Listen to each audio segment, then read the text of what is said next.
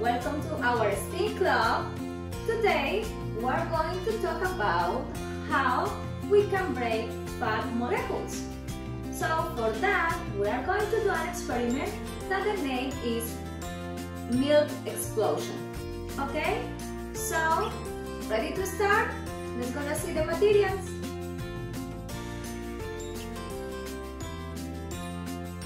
Okay guys, the materials that we need for this experiment are dish soap, cotton swabs, milk. It's necessary that the milk has to be whole milk, okay? Food coloring and plates. I have one small and one big, and of course paper towels for our mess. Okay guys, so let's gonna start.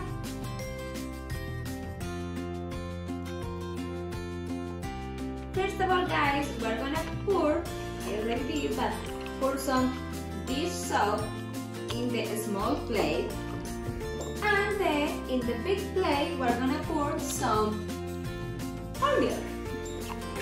Okay, so here we're gonna pour the milk in the plate.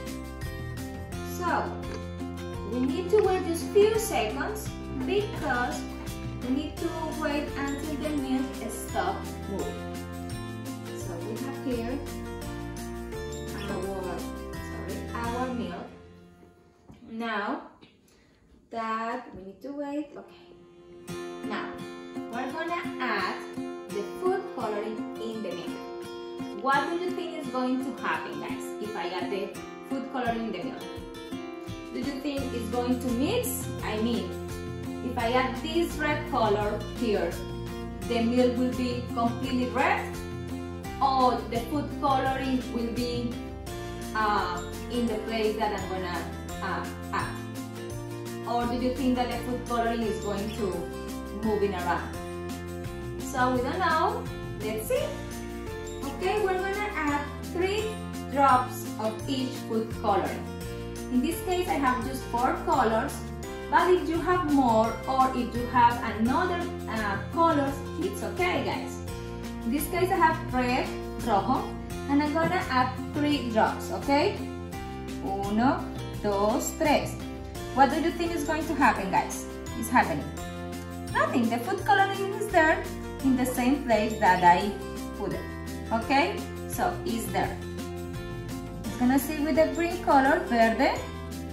1, 2, 3. It's okay, just we drop 1 more. And it's the same with the green color. It's still there. It's not moving around, it's not moving far, it's just there. In the same place. 1, 2, 3. With the amarillo, yellow food coloring. And it's gonna try our last color, that is blue, azul.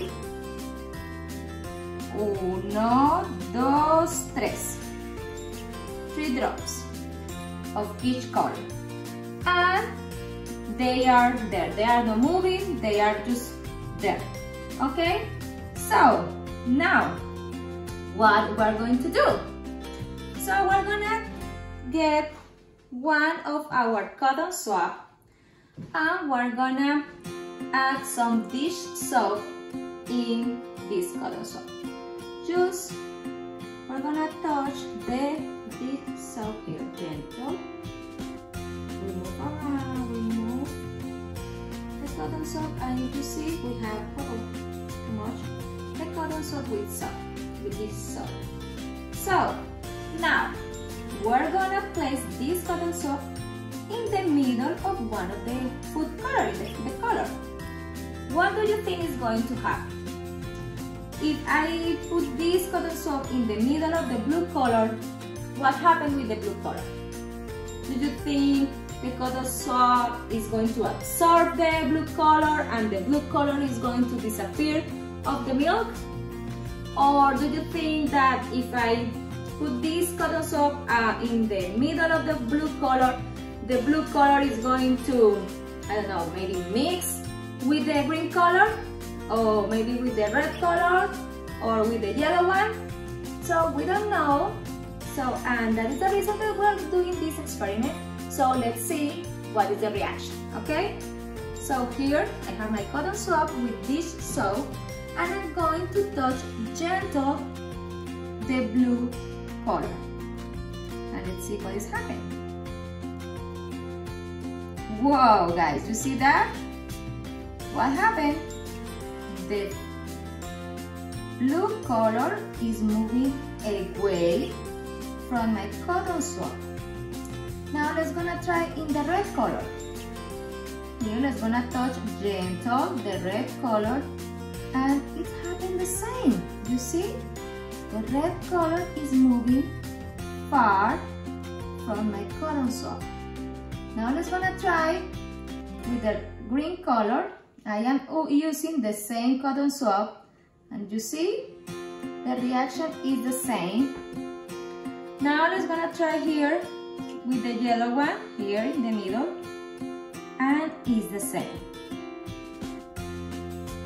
Okay guys, and if we continue touching the colors,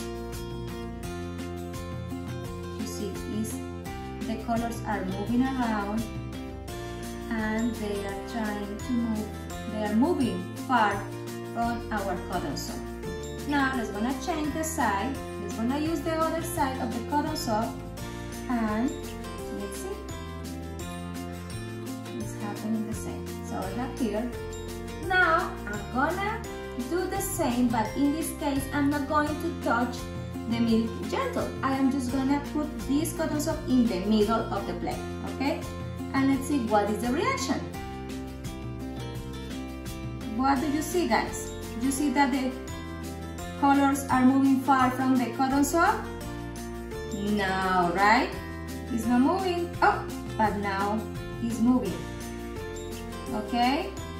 Now let's gonna try in the other side of the plate. Here. It's still moving. Yes, it's still moving far. Now let's gonna try here.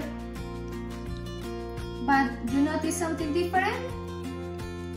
Yes, we notice that the movement of the colors are slow in compare that when we begin this experiment. So here we try one more time. You see, it's slower than before, and that is happened with the dish soap. Now is not moving fast. You see, guys, the reaction. So now I'm gonna use the paper towel to put our cotton soap here. You are asking, but why, Miss Angie? What happened here? So the ingredients the materials that we used today was dish soap and whole milk, right? The whole milk has some fat molecules, and the dish soap helps to dissolve or break that fat molecules. So that is happening here. When we use the first time that we use the cotton swab with the dish soap, and that we touch the milk gentle, then the colors moving far from this cotton swab. But every time that we put more soap and more soap and more soap, dish soap in the milk, so the reaction was slow. Why? Because the dish soap dissolved the fat molecules from the milk. That is the reason. So guys, now I would like that you try this experiment at home and see what happened.